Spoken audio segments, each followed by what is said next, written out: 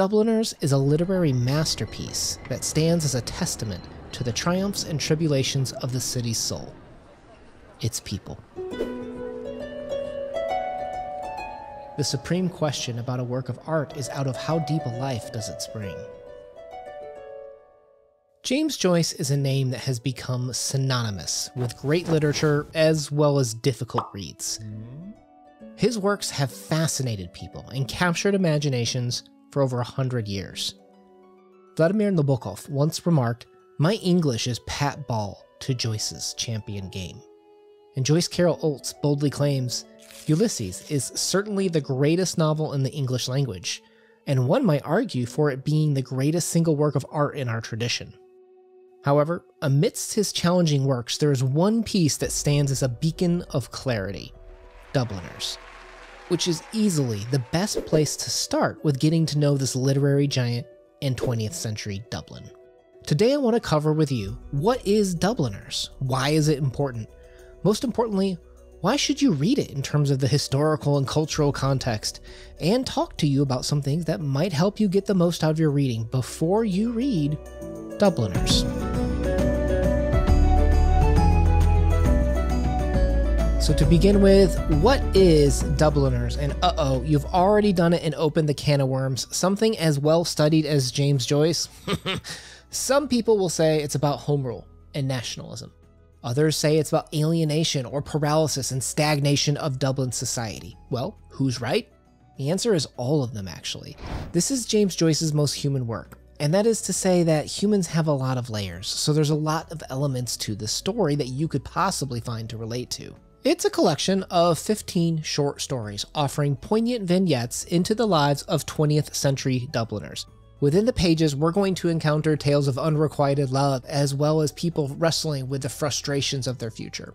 One of the most renowned stories, Araby, follows a boy as he confronts the realization that his fantasies don't always align with reality.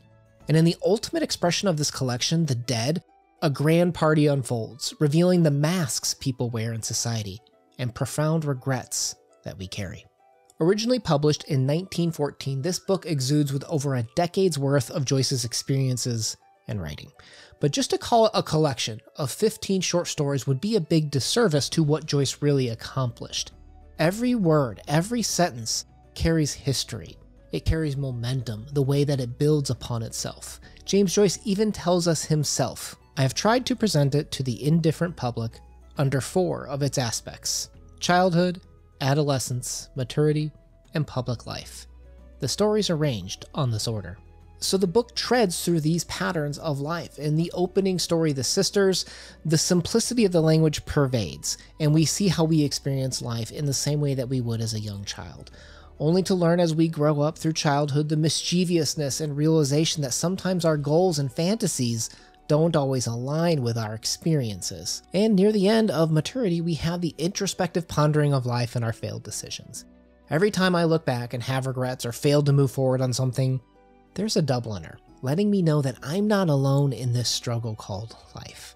So the way that these stories build upon each other and carry history, it's something that I don't know if any other author has truly accomplished. My intention was to write a chapter in the moral history of my country, and I chose Dublin for the scene because the city seemed to me the center of paralysis. But why is this book so important? Well, Dublin has gone on to be the muse for many famous writers, from Oscar Wilde all the way up to Samuel Beckett, but there's something about the time period in which James Joyce writes. Ireland had endured a long history of subjugation from England, and Dublin sat as the throne for English rule, its people never free to lead the country in a way that wasn't someone else's whims and desires.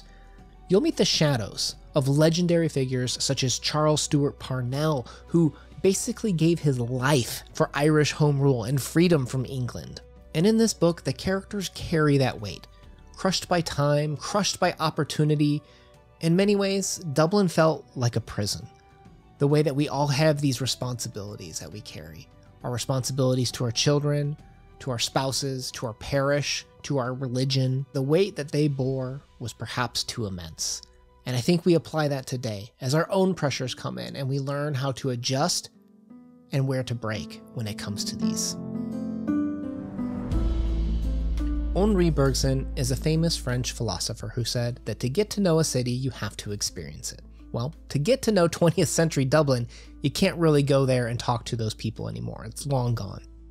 The closest we have is the art and the literature to interacting with these people. And I think this is a book that comes the closest to doing that.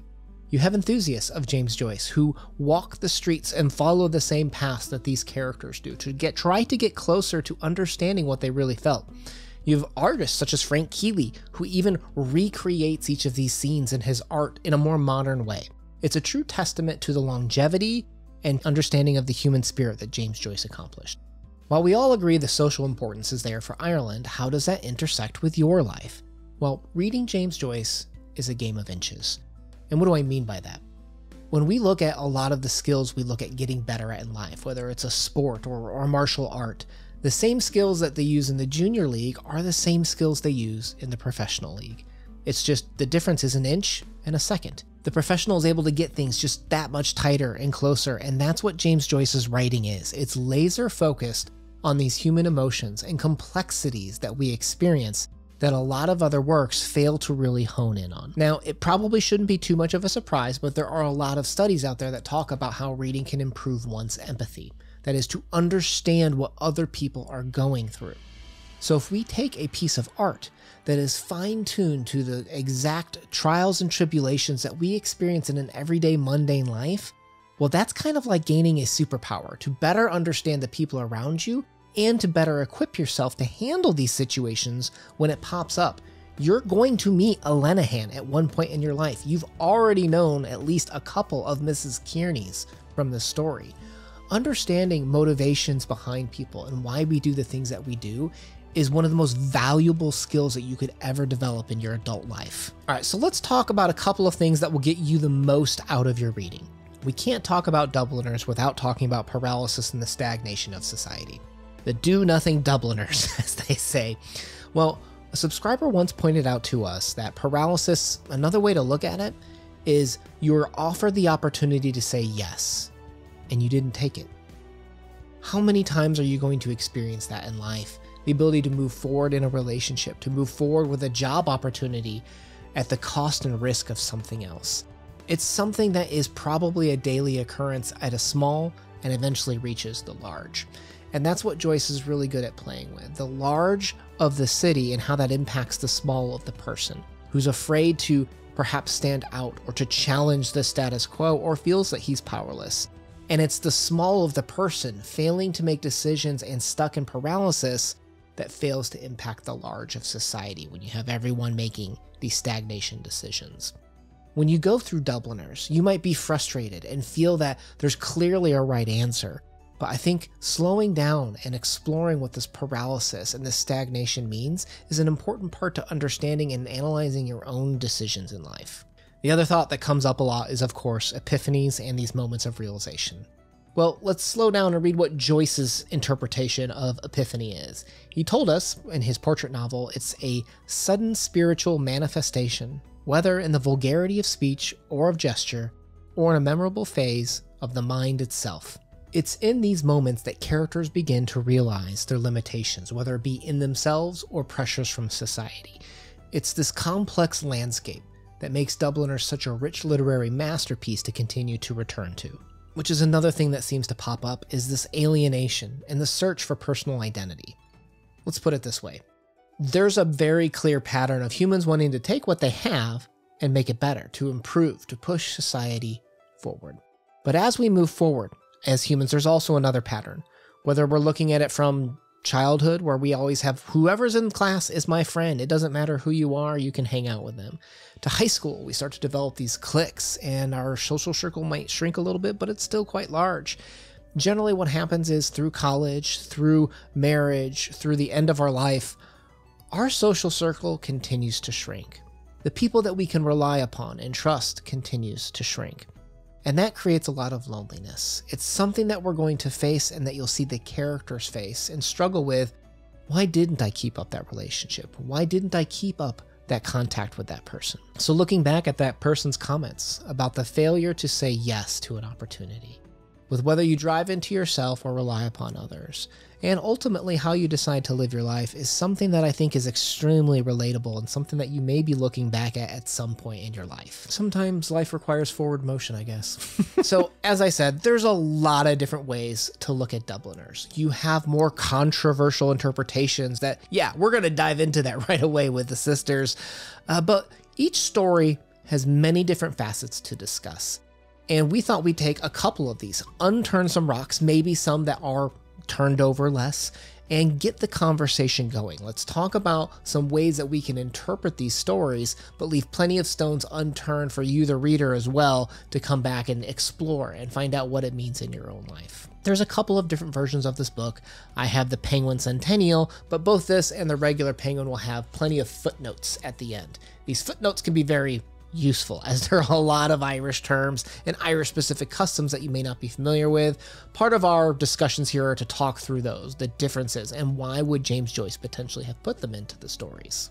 You could go all out and hit that Richard Ellmann biography, as it is there's just a wealth of information out there on James Joyce, and there's scholars that know way more. But for me, literature is a personal journey. It's something where we're trying to extract value and understand a little bit more about ourselves and others around us. So we're just two friends. Imagine going to a coffee shop and being a part of a book club where you're just like, what did that mean? Like, this was crazy.